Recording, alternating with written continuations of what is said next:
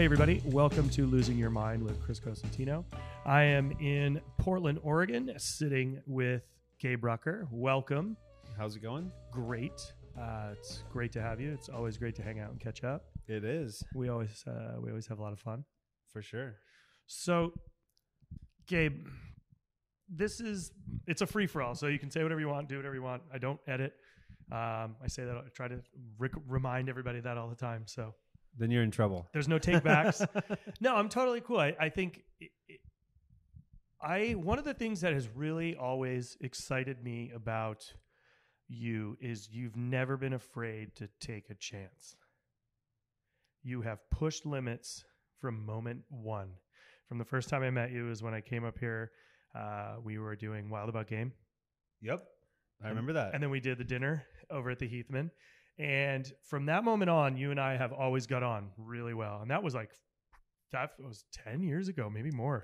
Probably more than that. And or close around there, yeah. And I mean, I remember sitting down at the bar at Le Pigeon having an absolutely incredible meal. And I mean, in my mind, that's an iconic restaurant for Portland. I think you set a precedent and a tone opening that restaurant. And I think a lot of people would really like to understand how you transitioned from working for other folks, moving into management and saying, hey, you know what? I'm going to open my dream spot. I'm going to do my own thing. Because I think a lot of people are scared and nervous. And you did it. You did it on your terms. You're still doing it on your terms. True. But I also, truth be told, disclaimer, didn't have a grand plan to do that. It was all by chance and accident. And if you would have told 25-year-old me, which is how old I was when the Pigeon started, to come up with a business plan, find some money, find a space, and open your dream restaurant, I would have looked at you with an open mouth and grabbed a shot of whiskey and said, let's just cook. Well, you have. And you just cooked. Yeah. Incredible so I kind of food. fell into I've told the story, but I fell in. It was Le Pigeon.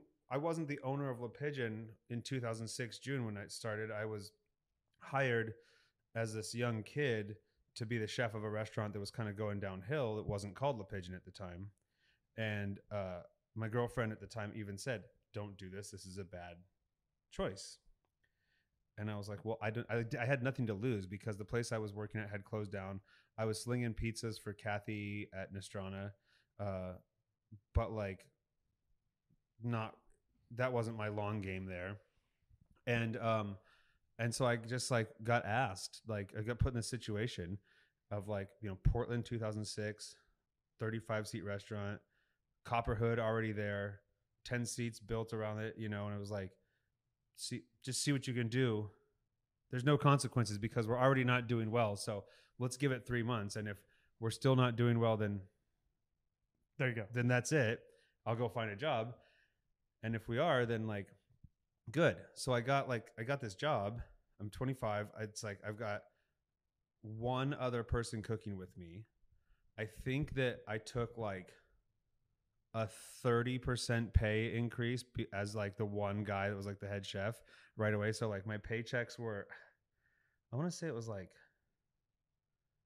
$1,000.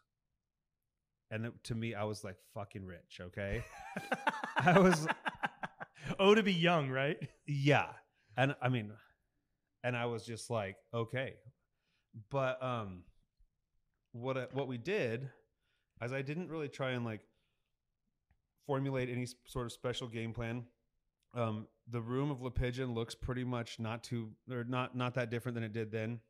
We have updated it and put some nicer touches on it, but there was brick, there was some mismatched china. It was a little bit funkier back then, but it was built to feel kind of French because the woman who was the chef there before had a very French influence with this chef who passed away, Robert Reynolds from Portland. She came up with John Tabota from Navarre under this gentleman who's a nice guy. And so I just kind of looked around and it wasn't what's the game plan? It was what does the room want me to cook? We're sitting in Jackrabbit, right? And you have your style and you got to walking in here, right? It's you design this. This is this restaurant is Chris, from the art on the wall to the, wood that says what the charcuterie and the ham is going to be. Like, this is you. But I was like this kid that didn't have any grand plan, that walked in and it was like, what do they want me to cook in here? That being said, there was also not really a lot of money or refrigeration. And so it was like, I think at that same time that we had met, I think it was that trip where I had met Fergus Henderson with you as well. Mm-hmm. And that was very, very popular. And like, you were kind of like known as like in the States as doing that, the nose to tail thing. It's still going strong. And like, that was what, 13 years ago. It was, as a 25-year-old kid like that, I was really drawn to that. And it's what we could afford. And it was like, I'd worked for Vito, but like I wanted to push the bounds of that. And it was literally just like, what can we dream up and cook? Now it's much more, a little bit more thoughtful, a lot more goes into it. There's a lot more at stake too. But it still hasn't stopped being, how far can we push? I'm not punching the envelope like I was before. I love now that. I'm jabbing the envelope, You're poking it. Poking it very I gently. poke the envelope because, but that's also, I think, one of the freedoms of having a non-Michelin starred small restaurant in Portland, Oregon. I can take way more chances than if you go to these big places that, are on the San Pellegrino list with all these Michelin stars. The cost of failure there is so big that the chances aren't being taken.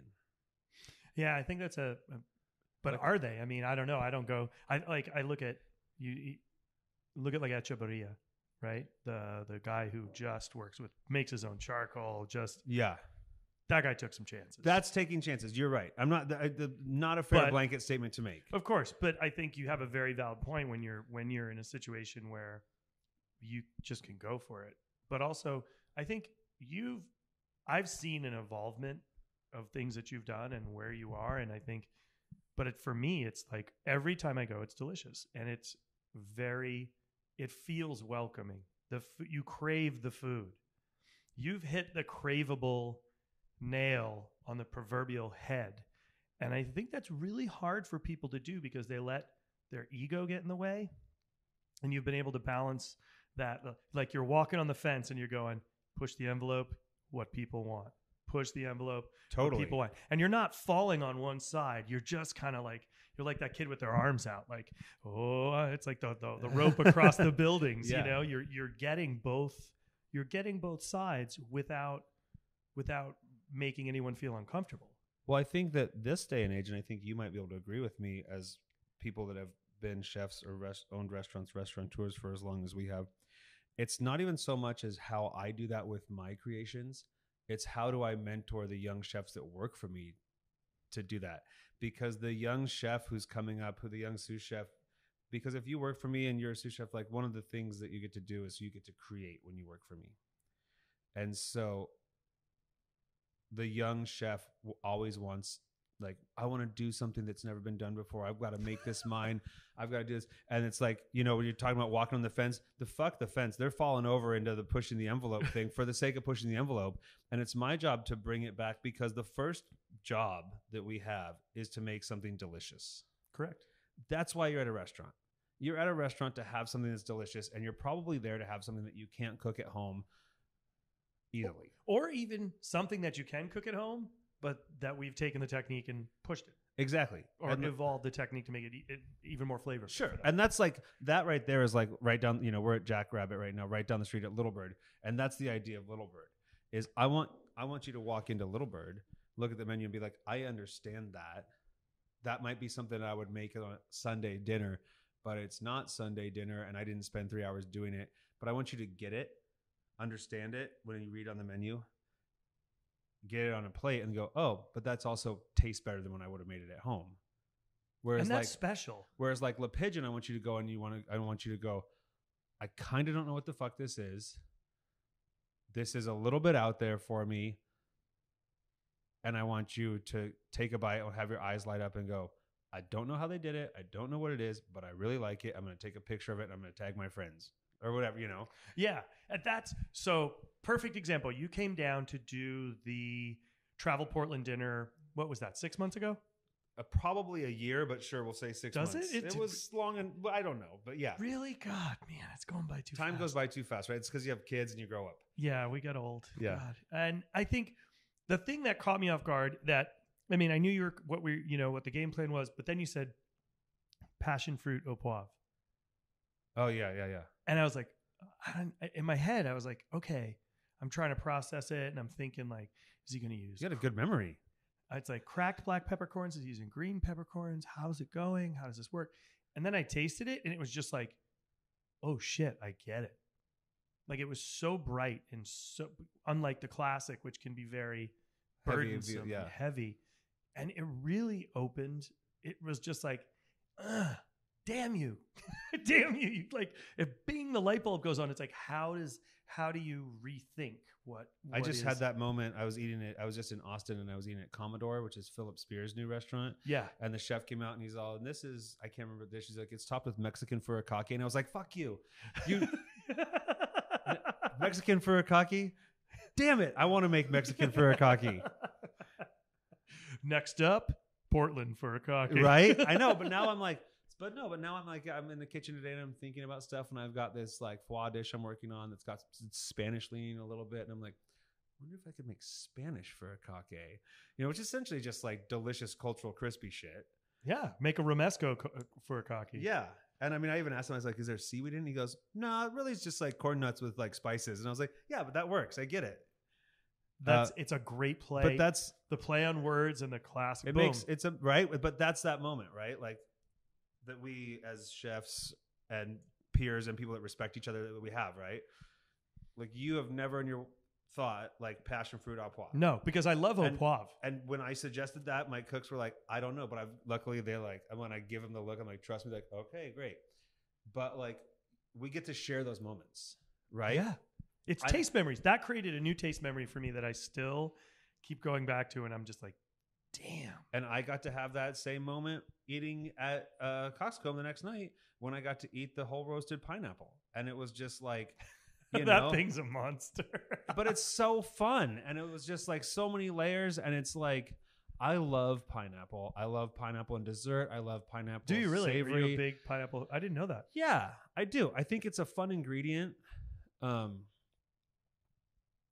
And just like watching it that night, I was like, oh man. And then you put it in the wood-fired oven and it's like hot pineapple. And it was just like with the ice cream in it and everything. And like, we have those, when you go out to eat, there's a fine line between being inspired and just straight stealing, Yeah. Research and development is actually R&D is rip off and duplicate. For sure.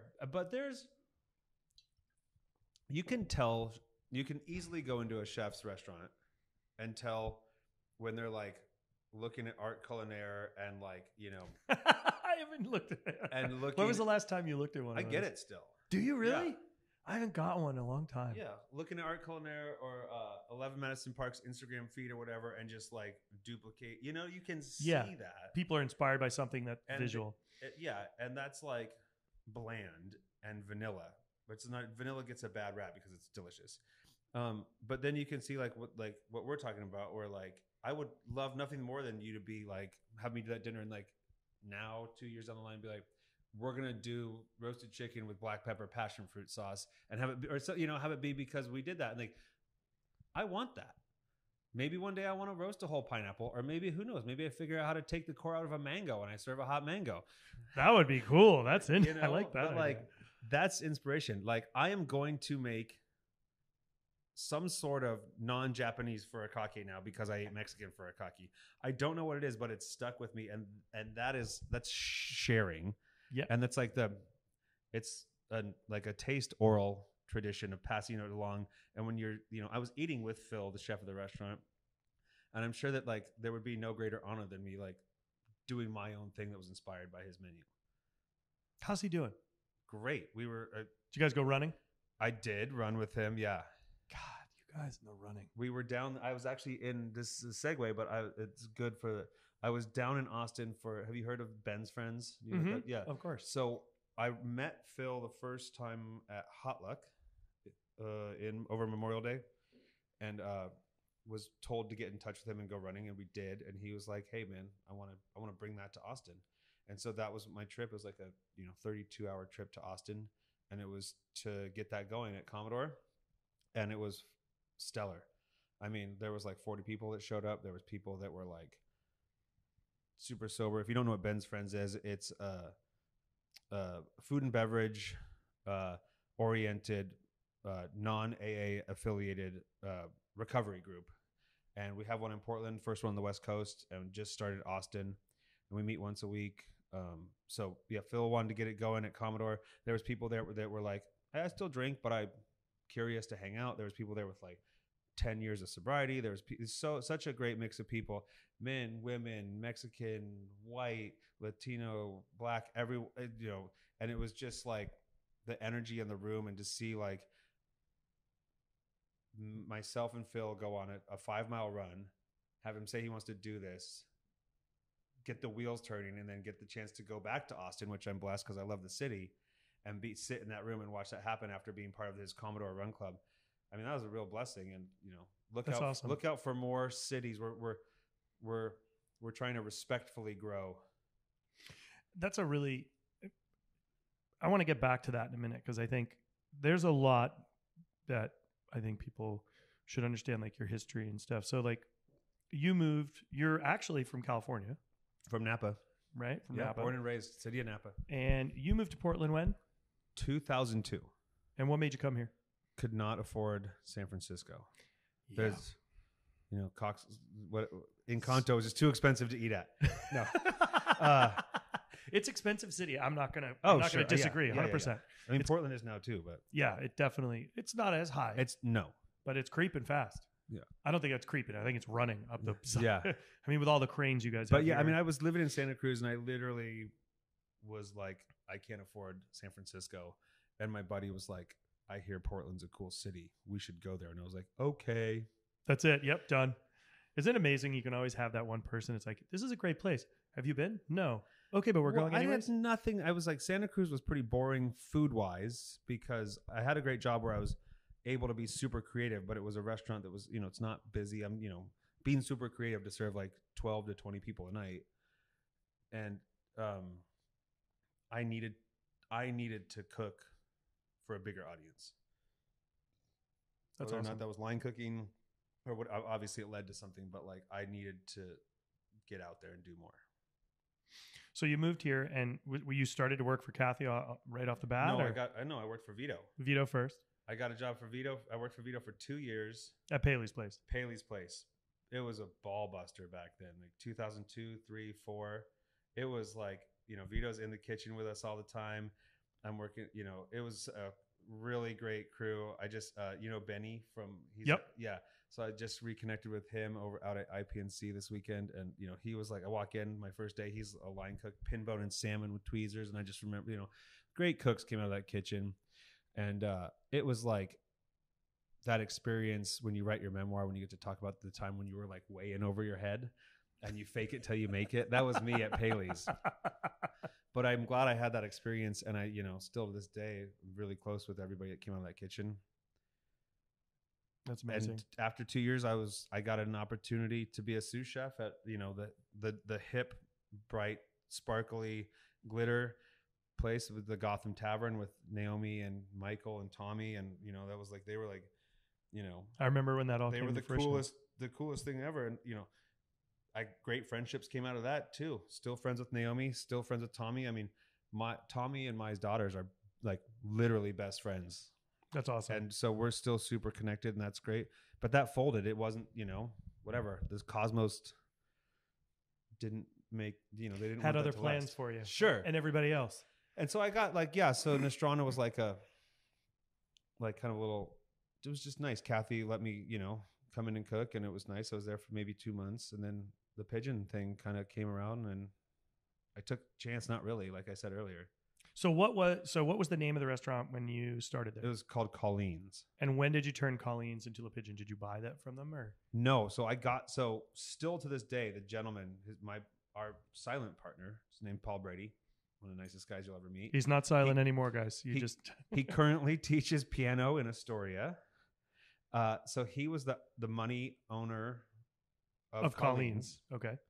and he was like going on all these crazy errands, like driving to get candles up in Seattle, doing all this crazy stuff, and it just wasn't jiving. And it wasn't. I don't think it was a cheap build out. I mean, we have our hoods completely wrapped in copper. That can't be cheap. And anyway, so Colleen, it was over, and he just hired me. And like I said, I'm getting this like $1,000 paycheck, and it's like going really good. And then things start. I get a call from Dana Cowan at Food and Wine, and all of a sudden I'm a year in, I'm getting to go to Aspen for Food and Wine, and then like I didn't even know what a James Beard list was. That's awesome. And like I knew that Vito was like, when working for him, I knew that it was a thing, and I remember like him like going, and like I don't think he won when I worked there, but I knew that it was a thing, but I didn't know, like I never paid attention. I didn't like know when they came out. I didn't know that there was like a rising star category for like the best under 30. And so then when like someone like, called me, I was like, hey, you made this long list. I was like, what's that? And like, I don't even think I had a laptop at that time, like I didn't get an email address until I became the chef at Le Pigeon. And anyway, so then like that's amazing. Like cool stuff just started happening, and the restaurant was doing well. It was it started doing well, and so then I was presented with the opportunity to become a partner. And so it couldn't have been a better situation for me. Like nothing on the line, take over, become chef of restaurant. If it doesn't work out, I was already out of a job. I didn't leave. You know what I mean? Yep. Nothing on the line. 25-year-old kid gets to cook whatever he wants. People start paying attention, saying you're cool. We like what you do. Holy shit, this is crazy. When like the one career goal that I had in my life was to win Food and Wine Best New Chef, because when I was cooking in Santa Cruz, I opened up a Food and Wine magazine and I saw a Grant Atkins picture, and he had won that, and I was like, oh, I want that one day, just because you have to pick a goal. And so then like that happened, and I was like, holy shit. And it was just like we just kept pinching ourselves, And so then I'm presented with the opportunity to like become a partner and buy into this already successful business. So it's tough because sometimes people reach out to me and they're like, hey chef, I'm like a young cook and I would love to pick your brain on what it takes to start a small business. And I want to be like, I will talk to you, but I'm probably the wrong person to talk to. I think you're selling yourself short. I think you really have so much more to offer than you realize, because I think it's amazing. Yeah, no, but I mean, it's a cool story, and it's an amazing story. I mean, I think it's you followed what you believed, and I think that's that's the whole point. Like, you're cooking what you believe in. You're cooking from the heart. You're giving taste memories, and it became what you wanted it to become. There's something to be said for that. Like you look at it, and it's not like you're only focused on that goal, but you were cooking. And I mean, I went in there multiple times, and you were cooking, and we were talking, and service is happening, you're having fun, and you're working with the team. I mean, when I was there was 3 of you on the line. Still is. That's it. It's all that fits. It's all that fits in there. Yeah. Unless you're like really, really small. I mean, we have a stage that hangs out over in the pantry corner, but like at the beginning, I'm just like, hey, you're going to be in the way. I know you're nervous because everyone's watching you, or you feel like it, but you're just going to be in the way. It's all right. Just enjoy, take it all in, suck all the info in. So I want to get to Ben's friends. So let's talk about, you'd got Food and Wine Best New Chef. Then Rising Star James Beard comes. And that was when? What year? 2011. And then you got another one. Yes. You got the trifecta. Yeah, I guess. So you got Rising Star, Food and Wine, and then Pacific Northwest, James Beard, which is amazing. It's awesome. I'm going to use the word lucky, but like, yes. You worked your ass off. Yeah, no, you don't get, yes. But like, how about this? Blessed. There you go. Choose whatever word you want, whatever makes you feel more comfortable with it. I think, for me, I look at you and I say it's very well deserved because you worked your ass off for it. Appreciate it. And I think, how did that affect you? Because I think there are people who get those things and as you know, you have to make the doorway bigger to get them in the building. Yeah. Right? I mean, I know from the outside that you didn't change one bit as a person. No, I didn't. Not my personality, I don't Nope. think. But like, I mean, there's definitely a lot more pressure. Oh yeah. And I think one of the things though that I have, no matter what, like, I never wanted to be the person. I guess I don't want to be someone that people talk about negatively. I care about like my influence. And so no matter, I think that like the more that praise that's heaped on me, the more humble I stay focused on being. Because, and if you're listening to this and you have a different opinion, that's fine. But the more smoke that people blow up your ass, or the more that people tell you that you're amazing, I think the more grounded you need to spend more time being grounded. When you're young and no one's paying attention to you, it's fun and you can shoot from the hip and you can be a little bit more cocky. But when you start getting more and more and people are paying more and more attention to you, you really need to, in this business, you need to start paying attention to how you carry yourself. And I think doing a good job. I was staying humble. I wasn't like, I didn't go and try and get a big TV deal. I didn't, whatever, and I didn't talk to people like shit. I still made sure that I worked hard. I didn't want to be one of those chefs that gets some awards and then is never in the kitchen. That being said, I was not a great example because I was like drinking at work the whole time and partying with staff afterwards. And, I was losing it on that front, but I was keeping it together I was always like, oh, I can show up to work before everybody and stay. But like What was the trigger when you said, all right, it's going to stop? Because I think for a lot of people, that's a hard thing to face. And that's a hard moment. And if you want me to shut up and you don't want me to bring it up, that's fine too. Fine. No, I think it's a tough subject for a lot of folks. People don't like to talk about mental health. They don't like to talk about addiction. They don't like to talk about a lot of those things. And I think they're really important, valid things like, that needs to be talked about. Right now, it's like the most comfortable time that we can talk about it. And it's out there. For me, what it was, I wish it was like I became a father. I super, super wish that I could sit across the table from you and be like, well, I found out I was going to become a father. I took a look at things and I realized that I better get my act together because I'm going to be a father. But what it really took for me was to have that happen a second time. You are amazing. Because you're outnumbered. And it's true. And I'm lucky because I've talked to my kids about, I go to meetings. I got sober in AA. I go to meetings and I just, explain to my kids, hey, I'm going to Austin because I'm going to start a kind of like one of those meetings I go to. And my son, who just turned 8, who has seen me drink, but also doesn't remember it because he was like 2.5 when I did get sober. So that's a plus. But I wish one of my regrets is that I would have like been one of those people. And I always like when you hear people like, I'm going to have a kid. So, I got to clean up my act. I was like, I'm going to have a kid. And that's just like, I can throw another shrimp on the Barbie and I can still be me. I can still just be Gabriel Rucker and the life of the party who, goes out and does drugs and sneaks in and goes to sleep for 2 or 3 hours and then gets up and like does things. And it took like, this fucked up dinner party, like really, where like we had these neighbors. We had just bought a new house, and we had these neighbors over that we didn't really know, and they were like pregnant. And we had my daughter, my second, who was like a month and a half old. And we were like, well, could we have kids? Come over. We'll show you what it's like. And like, 3 bottles of like red wine in and then more. And just like, it was my like, I'm a fucking mess moment. My wife was mortified. And then the next day it was just like, luckily, whatever that straw, because there was a lot of nights like that, but that was like the straw. And I stayed awake all night. My wife didn't want me in bed with her. So I had actually slept in my kids' room. She circled the wagons with the kids. I was like, fuck you.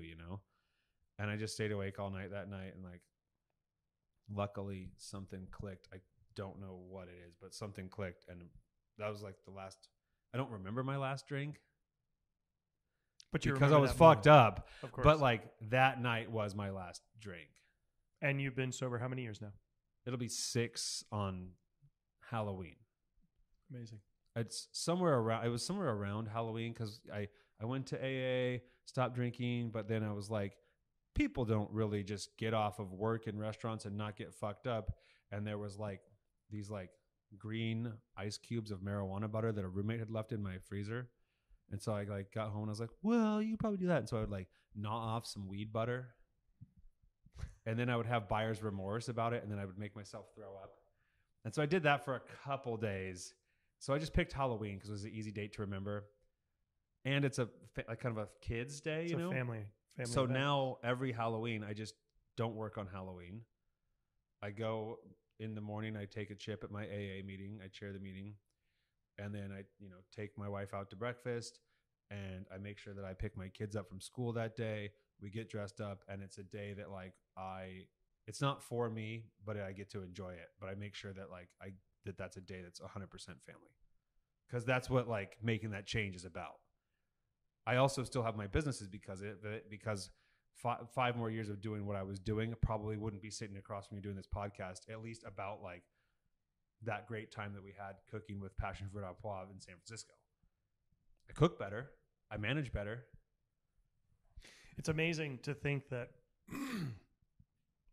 for so long, for so many, that's the norm. And it's still the norm for a lot of people. For sure.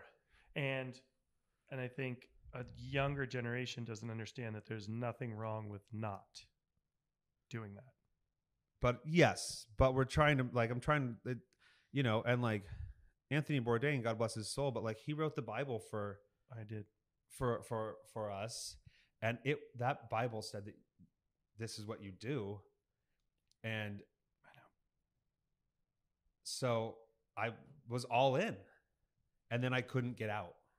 There was a lot of us that were all in. There were a lot of and us it was that like thought that was, it's like we didn't work. I didn't work in New York. I never got to work in New York. Like I would do events in New York, but I never got to work there. So I thought that it's like, man, I'm going to try.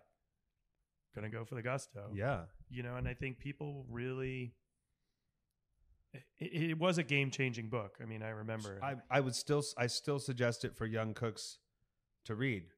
Yeah. But with an asterisk, read it and then talk to me about what I think it really takes to be successful in this business these days. Read that book and enjoy it, and let's take some things from it, but let's not take everything from it. That's a good point.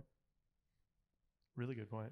But these days, like we used to brag about like, and it still happens, I'm sure, but we used to brag about like, I only got fucking 3 hours of sleep. I'm so hungover, but I still did 14 hours of. I did a double, 2 doubles did. But now it's like, I mean, culturally, and this isn't in every kitchen, but in mine, I've made some changes, and now it's like, man, I did a double last night, but I still got up and I ran the waterfront loop and did 4 miles, or. I used to look for like parties to take, like to go to with people that, let's go do this event and we can party real hard. Or, we'll go to the bar beforehand, or we'll drive out here drinking 40s or whatever. And, now I'm taking the CDC of Le Pigeon, and because there's no like fun food events to do right now, it's like, hey, why don't you do this cool run with me? And we're all, all in. There's more sparkling water drank as shift drinks at, Le Pigeon on any given night than beers or wine. It's amazing, the shift. It's awesome. I mean, there's so many people making the shift, and I think a lot of people have a tough time. Like I had to stop because I can't drink alcohol with mental health medicine. Good. You shouldn't do that. I mean, we all know I'm already crazy, so I take medication to not make me as crazy. But then when you mix the alcohol with the pills, it makes you super fucking crazy. Way downhill, right? Way downhill fast. And it's somebody's like, I didn't realize you had a problem. And it's like, okay, that's fine. I can't. I can't because it will affect the rest of the things around me. Yeah. And there's moments, and I'm sure, and you tell me, I don't feel comfortable at events and things. I mean, I drink way too much sparkling water. Yeah, if they came out and were like and said like that sparkling water had some sort of negative health effect, I would be like, that would be just like I'd have to take a week to get over that. It's because it's rough. Because I drink a lot of it. It's the best. Yeah, I drink way too much of it, and I think my wife said to me the other day when we were out, I think you just drank 3, 4-liter bottles of sparkling water with dinner, and I'm like, well, yeah, hydrate. Still cheaper than a bottle of Rombauer. Exactly. So you have. Let's talk about the Gabe Rucker day and with the different restaurants, because you have Le Pigeon, then came Little Birds. Yep. Right, and now your newest, Canard, which is super fun. That's good. That is. You said the right thing. We want Canard to be fun. It's super fun. We want it to be whatever you want. It can be kind of fancy if you want to buy expensive wine. But like, what I really just want is Canard to be fun. Like, and that's the highest praise that can be. It is. It's super fun, and it's small, and it's right next door to. And you have people wait sometimes over there to get drinks. And was that the original thought? Like having? Yeah. I mean, that was. But what's ended up happening is like. Canard, like Le Pigeon's now like having a little bump, I've noticed, because people will like just come to the spot, and if there's like, because Le Pigeon's business, we're pretty much always booked out, but we have 10 seats that goes around the kitchen as like the chef counter, and those are walk-ins only, and like that's the make or break, is like how well those are filled in and constantly filled. That's like the difference between like 75 and 85 covers a night. You know? And so by having Canard, people will be like, oh, well, let's go down to Canard. And then they'll look and they'll be like, oh, well, there are 2 seats available at Pigeon. Haven't been there in a while. Like, and just like having those like quick fills, or like, hey, let's go to Pigeon, see if we can get some seats. I know it's kind of a long shot. Oh, we didn't get seats. That's fine. We'll go to this delicious restaurant right next door. And I think that they've both really like given each other help. Which is good, because you're not cannibalizing from yourself. I didn't know. I didn't know at first. But you're doing, because it is kind of opening something next door. It could go wrong. It can go wrong. That's true.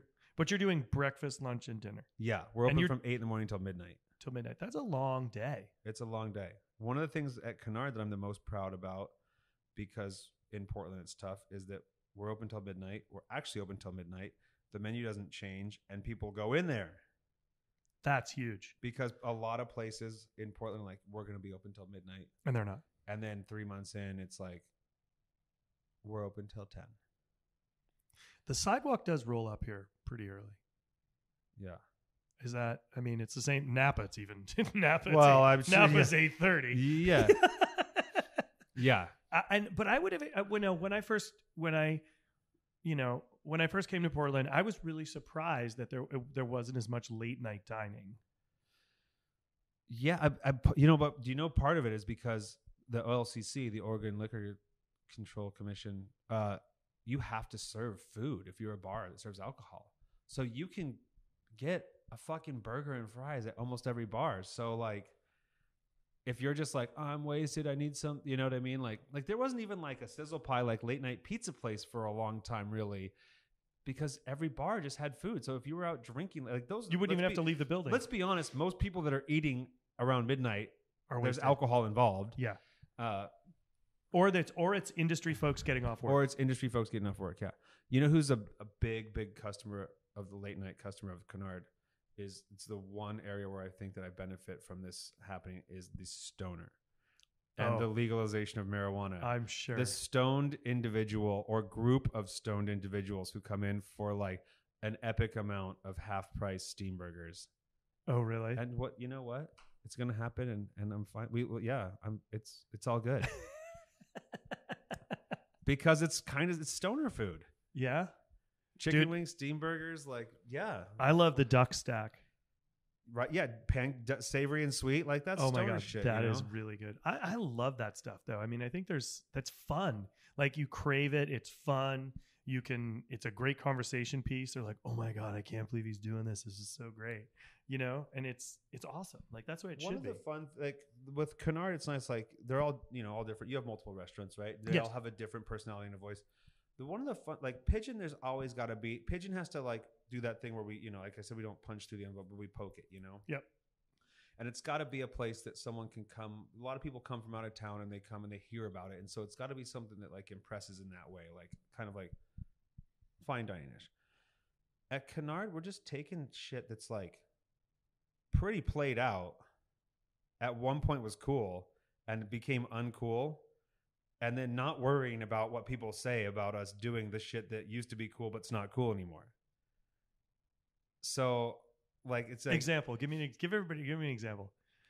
Like, I don't know, like fucking tuna tartare with wonton chips. I love it.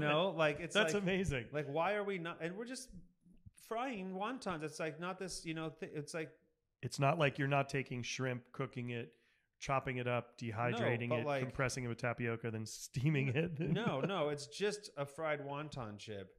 Or, oh man, of course you asked me, so I don't have a bunch of good examples. But if it was good, if it just tastes good, it doesn't have to have like.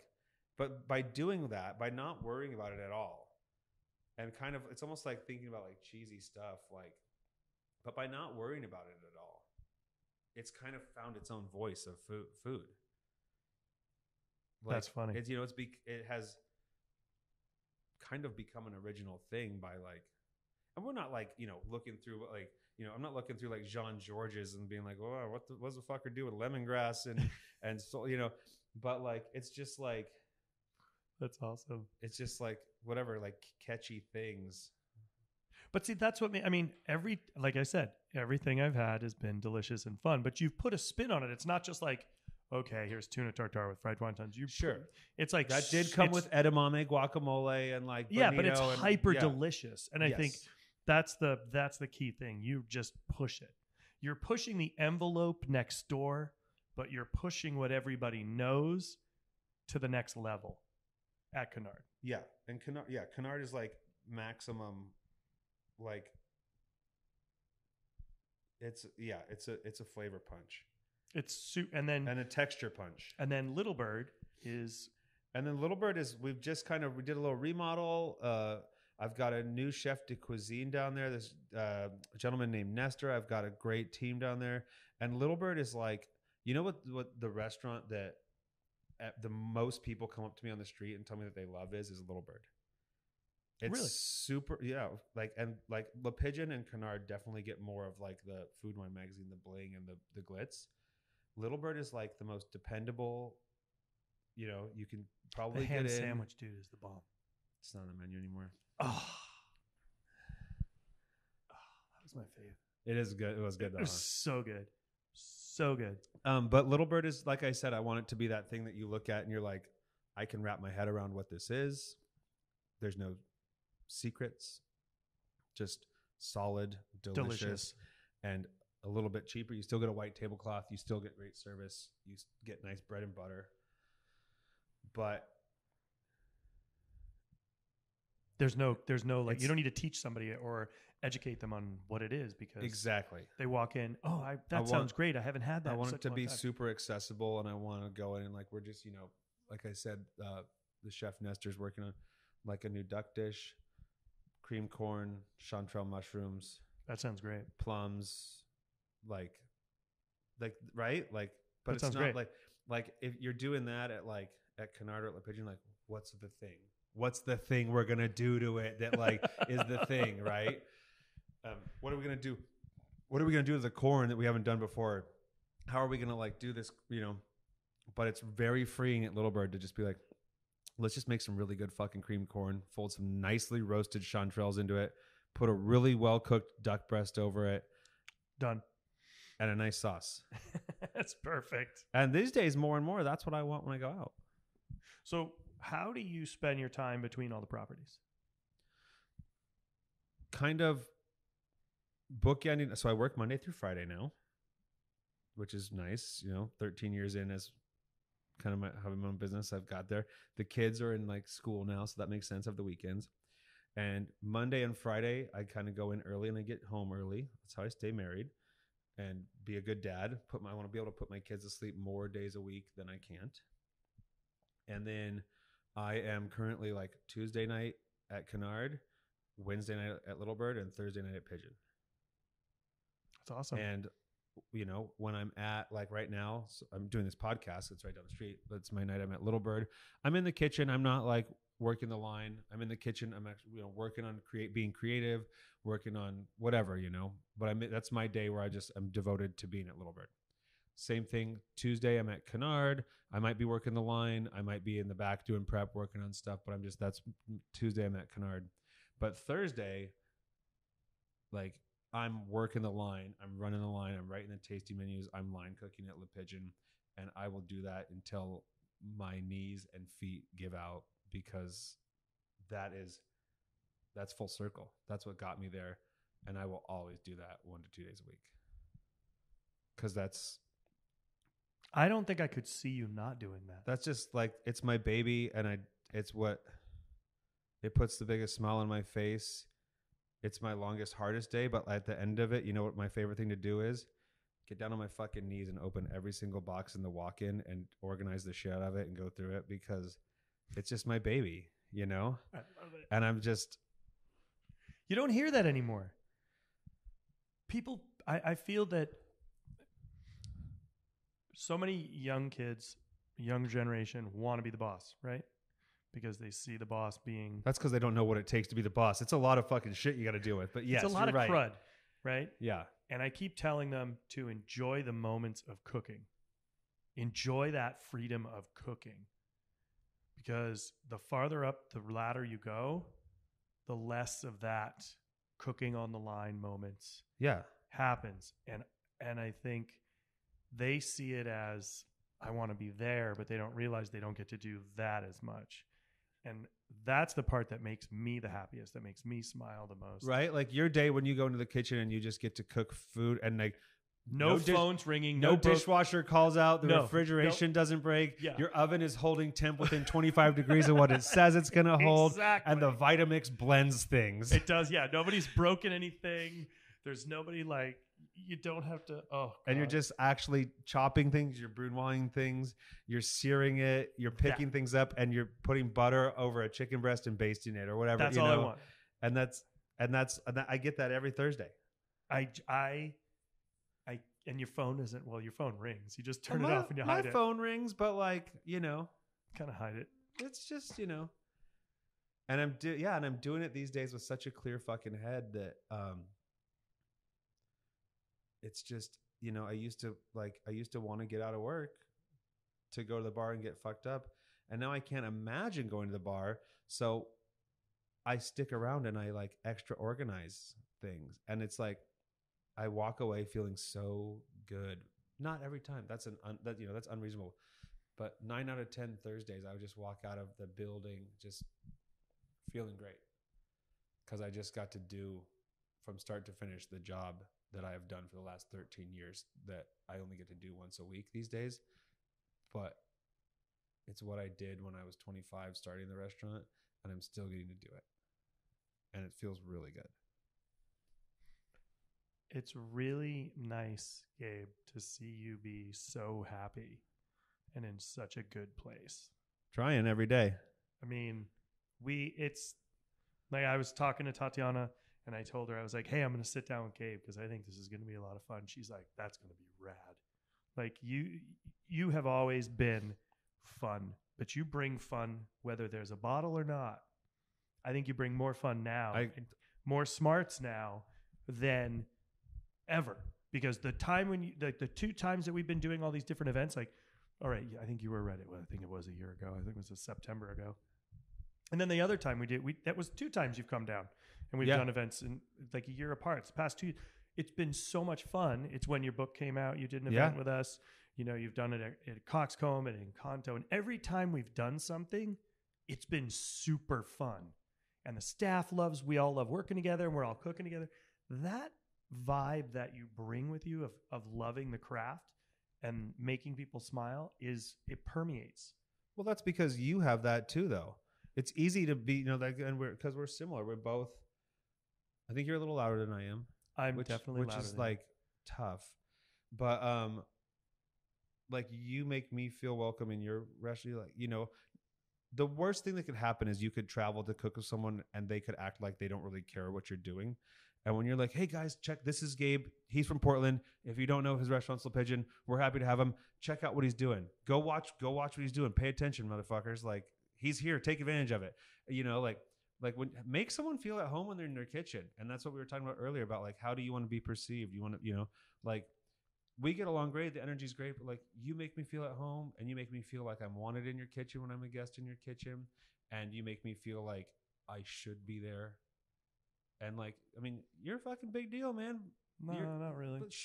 Hey, let me say it. Okay. You are. Like all the kids at Little Bird, I was like, well, they're like, what are you doing? I was like, I'm going to do a podcast with Chris Cosentino. Everyone, what? Really? That's whatever. But that being said, it's like, but you also make me feel like when I'm in your kitchen, like I got something to share with you. And I think that's the most, and your team.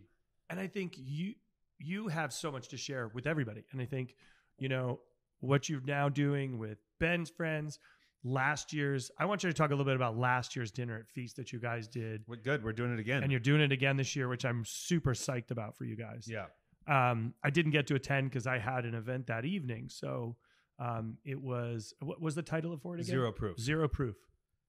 Super awesome. You had, it was Andrew Zimmern, Michael Solomonov, Sean Brock, Gregory Gourdet from here in Portland, and myself. So it was pretty solid lineup of chefs who are all in recovery, cooking together, doing a non-alcoholic. And we had Evan Zimmern, who is in DC now, who was a Portlander, who's also in recovery, doing the drinks. And so it was, I kind of like dreamed up the idea. Thought it had been done before, but Andrew Zimmern was in Le Pigeon filming a show. And at that point, because it's Alcoholics Anonymous, he like pulled me in the bathroom, which everyone could see. I don't know what they thought we were doing. He's like, I want to talk like, hey, we're one of each other, like, how's it going? What's up? And I was like, cool. And then I was like, hey, I just have this idea. And I kind of used him as a sounding board. He just like thought it was the greatest idea. And immediately, like, the dude's fucking busy. Okay. That dude's busy. If you've ever tried to email him, like, he's fucking busy. He's man moving. And he was just like, I don't care. I'll be there. This is the greatest. And so that's when I knew that we had a good idea. Reached out to Michael, Sean, and it was amazing. And it sold out in 2 seconds. People, were paying the price that they would for dinner with wine. And the room, people were moved. It was amazing. And so I thought that Portland, we like to think of ourselves as being pretty progressive. And when I told the Feast people what I wanted to do, I said, hey, this is a food festival. Food festivals are shit shows with alcohol. Let's be honest. I used to go to them because of the party, not the event I was going to do, but the after party. And a lot of people treat it that way. I think that we have a chance to do something special here in Portland, Oregon. And Carrie and Mike and Emily were all in, and it worked. Yeah, it did. And so we're doing it again this year. We've got Callie Spear from Austin. We have Matthew Jennings of, I believe, Vermont now. And I'm not quite sure. Yeah, he's doing his thing up in, I'm pretty sure it's Vermont. It's Vermont now. I didn't know if it was New Hampshire. He's pretty active on Instagram, so you can go find him and he'll tell you about it. Michael's back because Michael comes to Feast. Gregory's back. Gregory's here. And then this year we have 3 local chefs that are members of Ben's Friends, all doing the hors d'oeuvres and the canapes. We've got Eric Nilsson from Eam doing the NA beverages. I just tasted one of those 2 nights ago. It's good, huh? It's really good. I've only been able to get in one time. Eam's delicious, but I got to taste one of the non-alcoholic beverages, and he was tasting me on something. Oh, nice. Yeah, they're super good. Super good. And so it's going to be a blast. And I don't see any reason why. Oh, it's already sold out. Yeah, yeah. And I just don't see any reason why we won't be able to do it every year moving forward. I think it's great. And then, because of the impact that had, there's a little bit less alcohol being pushed at Feast this year. A little movement of like come. We're not trying to, we're not taking your booze away, but like you can make, You can have a kombucha instead. it's not as prevalent. And then we're also, for people that are interested in a different experience, we're having before parties that aren't after parties. And we're teaming up with this group called the Y East Wolfpack, who I actually run with some of these guys. There's going to be like some morning trail runs where they bust the visiting chefs and media out, and we take them out. Like I'm going to guide people on a Forest Park trail run. There's going to be some yoga, some exercise classes, and just stuff to do for people that are visiting our city. That's not just like the shit show that is like the typical food festival after party. After party, yeah. So, I mean, I'm just as guilty because I throw an after party, but I don't even drink at my after party. So yeah, I'm not. There's nothing wrong with the after parties, but we all know that they can can turn go in, after. And then there's the unsanctioned after parties, and but hey, everything in a time and a place. I'm not saying that you shouldn't do that, but like also not everybody wants it, and there's just some new. There's a time and place for everything. There's new things available. Yeah, and I think that's great, and I think you really set a tone for that, and people are looking forward to it. They're looking forward for a change.